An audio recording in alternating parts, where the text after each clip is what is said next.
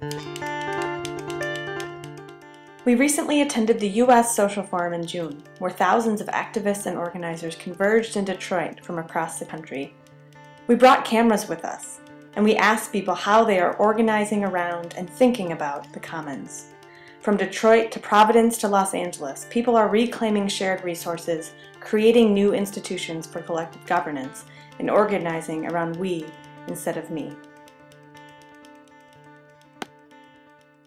Things like the environment and the sky and things like that. I think that's only right that everyone owns it collectively. And like such things as like internet and rap music, if they're built for everyone around the world, why shouldn't everyone around the world own it?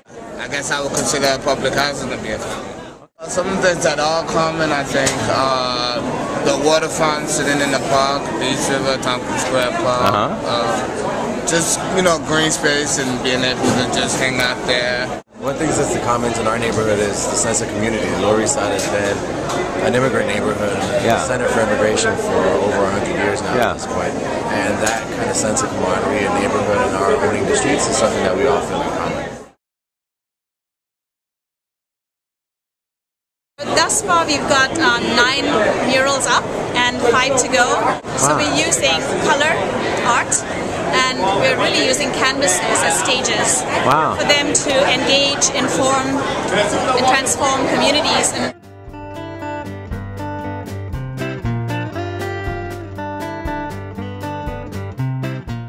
We're realizing that public transit and urban agriculture and open space are all hitting upon the same themes in regards to privatization, in regards to ownership, in regards to community, and seeing these links, we're trying to figure out how to frame that, and we came upon the issue of the commons, or this name commons.